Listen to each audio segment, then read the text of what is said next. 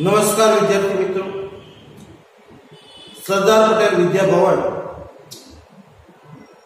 धोरण 11 विषय आंकड़ाशास्त्र प्रकरण नंबर 6 रमचय संचय। आंकड़ाशास्त्रનું સૌથી મહત્વનું પ્રકરણ અથવા તો શરૂઆત એ રમચય સંચયથી થાય। અત્યાર સુધીના પ્રકરણો માત્ર સૂત્રો ઉપર આધારિત હતા। સામાન્ય સરવાળા બાદબાકી કરવાથી જવાબો મળી જાય એવું હતું। હવે મેન્ટલી વિચાર માંગી લઈએ, બ્રેઇનસ્ટોર્મિંગ થાય એ પ્રકારનું આ પ્રકરણ છે। એનો અર્થ ઉપર જઈએ એ પહેલા એક ઉદાહરણથી આની શરૂઆત કરીએ। એક વિદ્યાર્થી શાળાએથી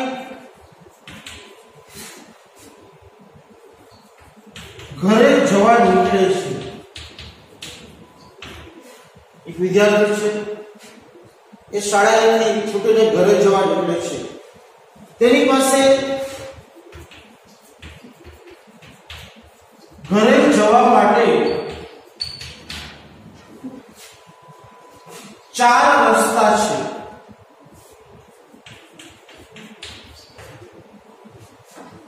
જે રસ્તેથી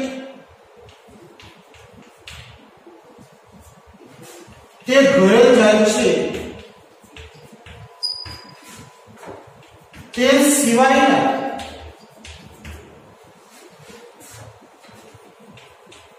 રસ્તેથી પાછો ફરે છે તો તે કેટલી રીતે ઘરે જઈ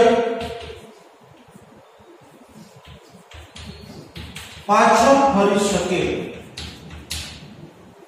એક સામાન્ય ઉદાહરણથી આપણે શરૂઆત કરીએ। ફરીથી એકવાર તો એક વિદ્યાર્થી છે તમારા જેવું, એ શાળાએથી ઘરે જવા નીકળે છે અને જ્યારે શાળાએથી ઘરે જાય છે ત્યારે ઘરે જવા માટે 4 રસ્તા છે।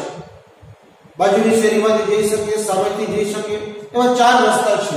આપણે સરળતા ખાતર એ 4 રસ્તાને ABCD નામ આપી દઈએ કે ઘરે જવા માટે A રસ્તો છે, B રસ્તો છે, C રસ્તો છે અને D રસ્તો છે। જે રસ્તેથી ઘરે જાય છે એ સિવાયના કોઈ પણ રસ્તેથી પાછો આવે છે તો એ ઘરે જઈને પાછો કેટલી રીતે આવી શકે? મિત્રો, હું વાત કરું એ પહેલા તમે વિચાર કરજો કે શાળાએ ઘરે જવાના 4 રસ્તા છે। જે રસ્તેથી જાય છે એ સિવાયના રસ્તેથી એ પાછો આવે છે તો એ કેટલી રીતે ઘરે જઈને પાછો આવી શકે?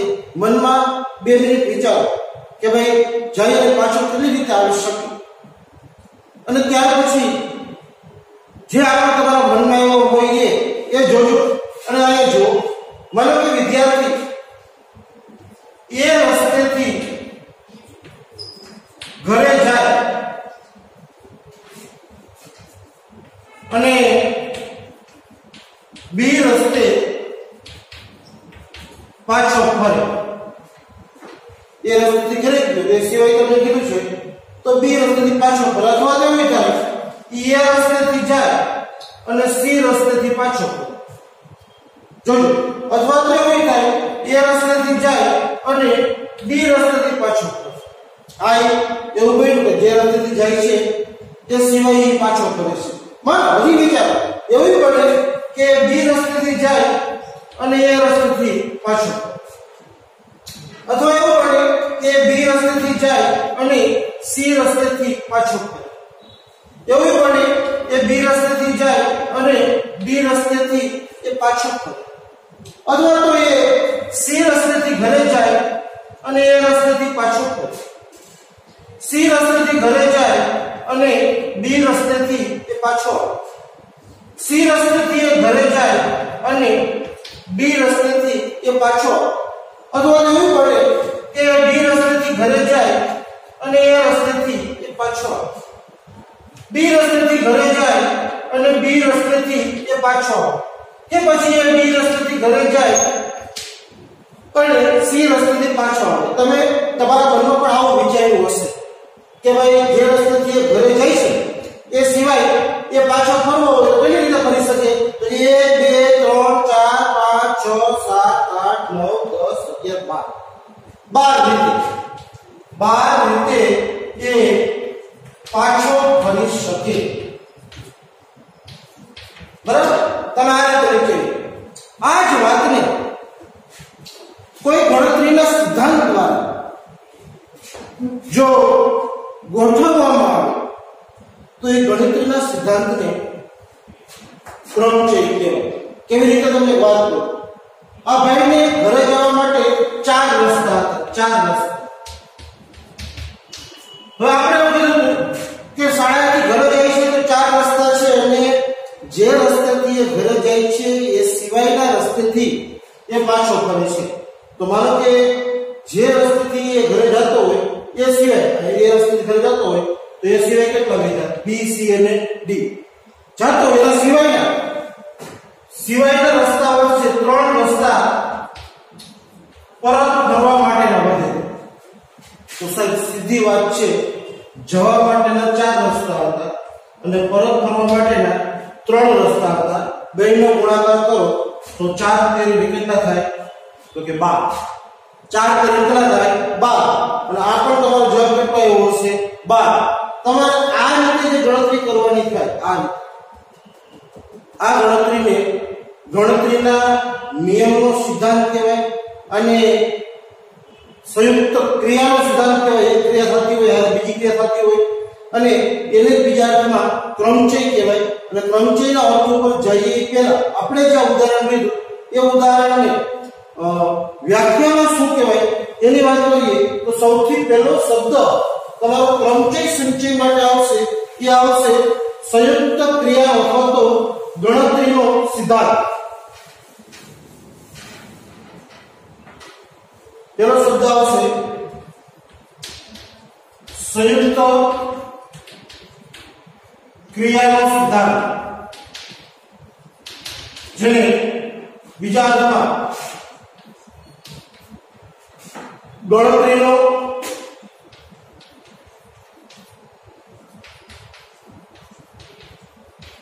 મૂળભૂત સિદ્ધાંત પણ કહેવાય.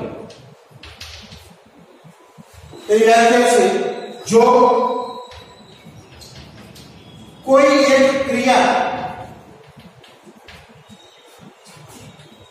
એમ પ્રકારે થઈ શકતી હોય અને તેને સહાયક ક્રિયા એન પ્રકારે થઈ શકતી હોય તો બંને ક્રિયા સાથે બનવાના નિયમને સંયુક્ત ક્રિયાનો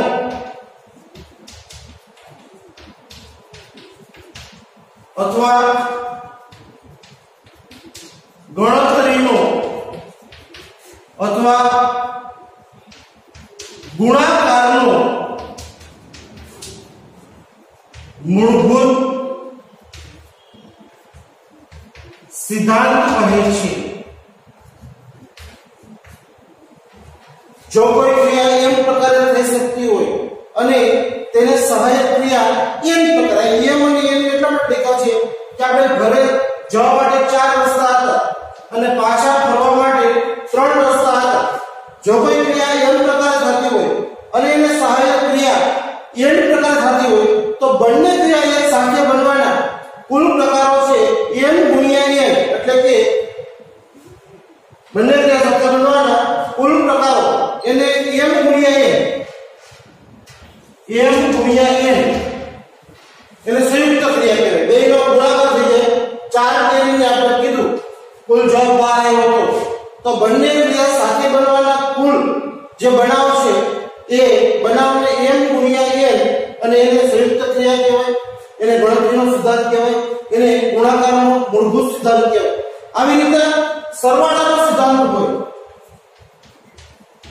સરવાળાનો સિદ્ધાંત હોય જે આપણા માટે માત્ર થિયરીમાં છે. તો એમાં કોઈ ક્રિયા m પ્રકારે થતી હોય અને તેને સહાયક ક્રિયા n પ્રકારે થતી હોય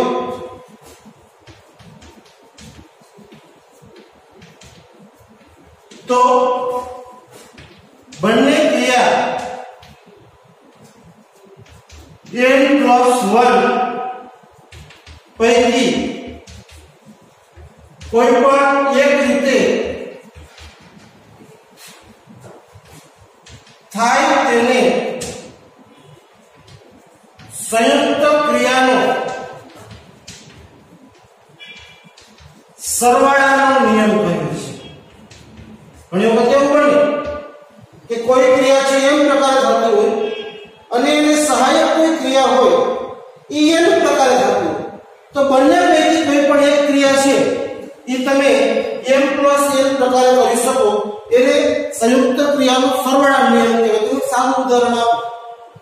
તમે હોટલમાં પિઝા ખાવા માટે ગયા, તો હોટલમાં 4 પ્રકારના પિઝા છે અને સાથે સાથે 3 પ્રકારના ઢોસા છે. કુલ 7 પ્રકારની વાનગી હોટલવાળો બનાવે છે. તમારે કોઈ એક વસ્તુ મંગાવવી છે તો તમે 4 + 3 7 પ્રકારની વસ્તુ મંગાવી શકો. તમે પહેલા નંબરનો ઢોસો મંગાવી શકો, બીજા નંબરનો મંગાવી શકો અથવા ત્રીજા નંબરનો મંગાવી શકો. એમ પહેલા નંબરનો પિઝા મંગાવી શકો, ત્રીજા કે ચોથા નંબરનો મંગાવી શકો. પણ એ 7 માંથી તમે કોઈ એક 7 પ્રકારે મંગાવી શકો, એને સંયુક્ત ક્રિયાનો સરવાળાનો નિયમ કહેવાય. અને આ બે નિયમ ઉપરથી આપણું ક્રમચય અને સંચય પ્રકરણ આધારિત છે. એમાં સૌથી પહેલા આપણે ક્રમચયનો અર્થ જોઈએ, ક્રમચયની વ્યાખ્યા જે છે એની વાત કરીએ.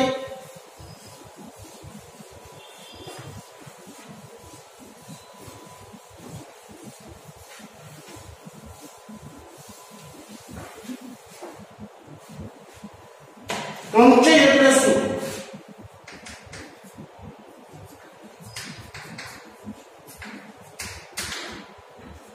પહેલા તો ક્રમચયનો અર્થ જોઈએ. કુલ n વસ્તુમાંથી r વસ્તુને ગોઠવવાની ક્રિયાને ક્રમચય કહેવામાં આવે છે. કુલ n વસ્તુમાંથી r વસ્તુ એને ગોઠવવી હોય તો એ ગોઠવવાની ક્રિયાને ક્રમચય કહેવાય. અને સંકેતમાં તેને npr વડે દર્શાવાય છે.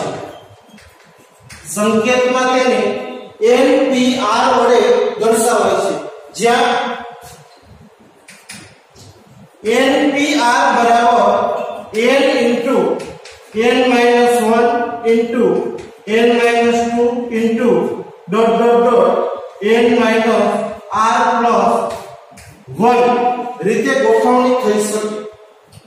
અથવા તો આનું બીજું સૂત્ર છે npr n ફેક્ટોરિયલ છેદમાં n minus r ફેક્ટોરિયલ. અહીંયા બે વાતો કરી. એક તો n minus 1 n minus 2 એ npr નું સૂત્ર, એને શું કહેવાય એની સમજ મેળવીએ. ત્યાર પછી npr બરાબર n ફેક્ટોરિયલ, આ જે નિશાની છે ઉદ્ગાર ચિહ્ન જેવી, એને ફેક્ટોરિયલ કહેવાય. એનો પણ આપણે અર્થ મેળવશું કે ફેક્ટોરિયલ એ ખરેખર શું છે. n ફેક્ટોરિયલ છેદમાં n minus r ફેક્ટોરિયલ. પહેલા આની વાત કરીએ કે npr બરાબર n into n minus 1 n minus 2 એટલે શું. તમને એક સાદું ઉદાહરણ આપું. એક વર્ગખંડમાં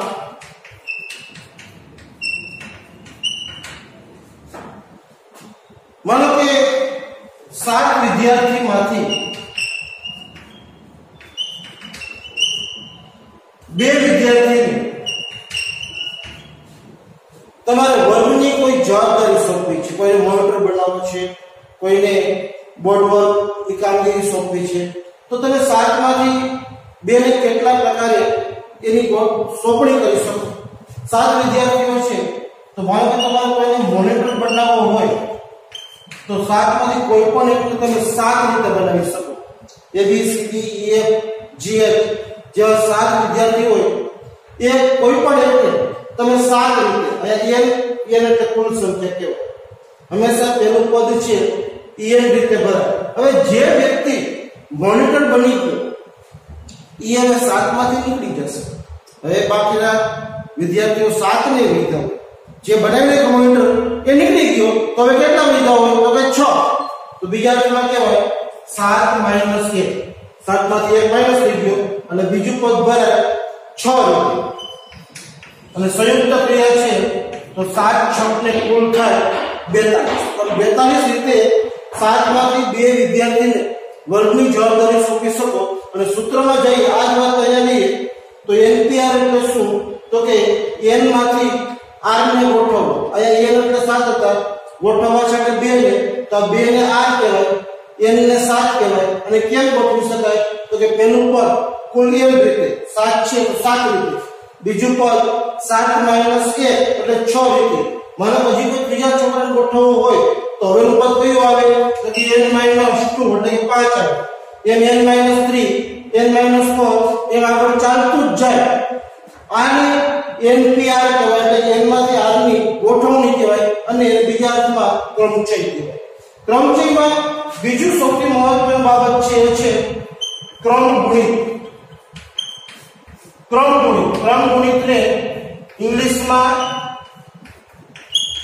ફેક્ટોરિયલ ફેક્ટોરિયલ એટલે શું, અથવા તો ક્રમગુણિત n એવો શબ્દ છે. ફેક્ટોરિયલનો મતલબ એવો થાય પ્રાકૃતિક સંખ્યા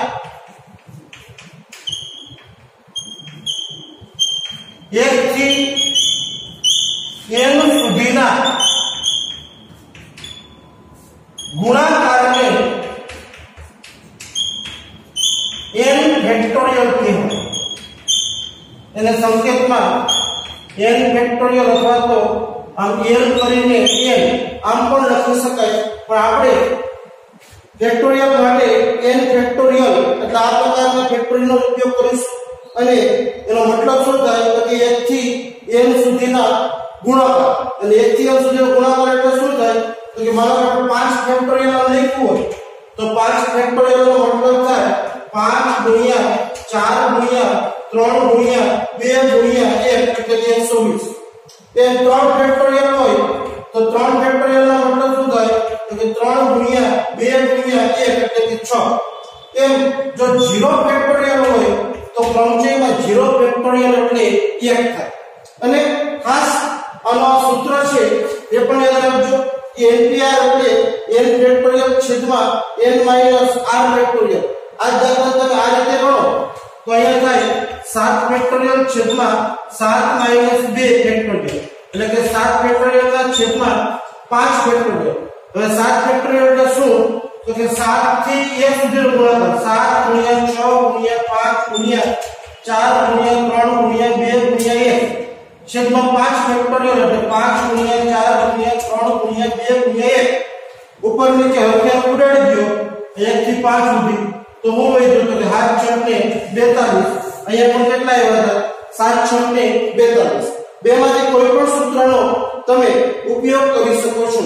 અને આનો ઉપયોગ કર્યા પછી દાખલા કેવી રીતના બનાવી શકાય એના માટે આપણે સ્વાધ્યાય 6.1 નો અભ્યાસ કરીશું. અને એના અભ્યાસ ઉપર જઈએ એ પહેલા તમે અમુક પરિણામ છે એને પણ ખાસ યાદ રાખજો. ખાસ કરીને NPN હોય તો એનો જવાબ હંમેશા n ફેક્ટોરિયલ થાય. એટલે કે 5p5 હોય તો 5p5 નો જવાબ છે એ હંમેશા 5 ફેક્ટોરિયલ જેટલો થાય. અને અને np 0 હોય કે np 1 હોય તો એનો જવાબ છે en જેટલો થાય. પણ એ યાદ ન રાખો તો પણ આ બે સૂત્રથી તમે કોઈ પણ દાખલાનું સોલ્યુશન છે એ મેળવી શકો છો. અને કેમ મેળવી શકાય એના માટે આપણે સ્વાધ્યાય 6.1 નો અભ્યાસ કરીએ.